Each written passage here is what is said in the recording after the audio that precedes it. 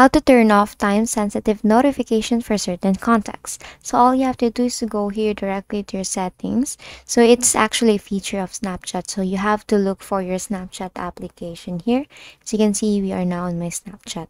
Now, all you have to do is go to the notifications section here, and you have to make sure that you have allowed notifications. And on the bottom part, you'll see always deliver immediately here. And as you can see, you have turned on the time-sensitive notifications. Now, to turn that off, all you have to do is to toggle that off. Basically, the notifications from the application will be turned off. But the thing here is it's actually applied to all contacts. So let's say you want to just time off the sensitive notifications for a certain contacts, then what you can do here is you can go back to your settings and go to focus here.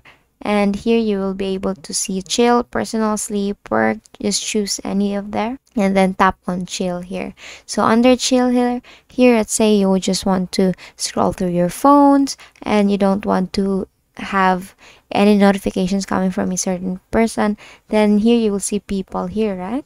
Now here you will be able to add the people that are allowed to contact you. Add people here and choose the person or a specific contact that you don't want to read the notifications or receive any notifications here. You'll say this person, tap on done here, and on the upper part you'll see silence notifications from, tap on that, and here it will look like this.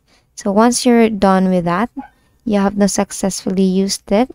Here you have to choose where you want to mute that person, so you can put it as to your Instagram, Messenger, messages, to your phone, Snapchat, and then Telegram, and then tap on done here.